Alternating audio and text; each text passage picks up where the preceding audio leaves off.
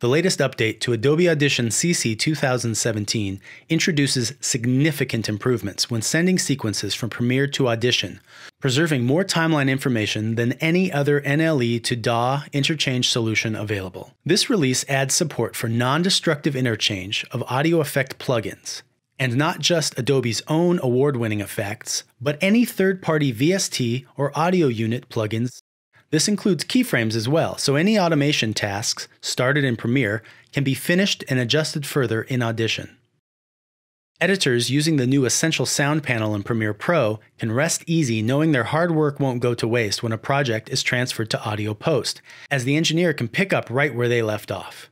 And if the engineer prefers digging deep into the effects, they can close the Essential Sound panel and use the effects as if they built the project themselves, while fully understanding the intent of the editor or director. Advanced sequences relying on adaptive tracks or submix track routing will also be preserved when sent to Audition, with intelligent routing and bus tracks providing the same high fidelity and easy mixing that our users have become accustomed to.